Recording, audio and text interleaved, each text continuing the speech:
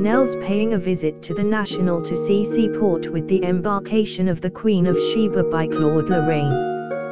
This is a painting I'm planning to paint in miniature.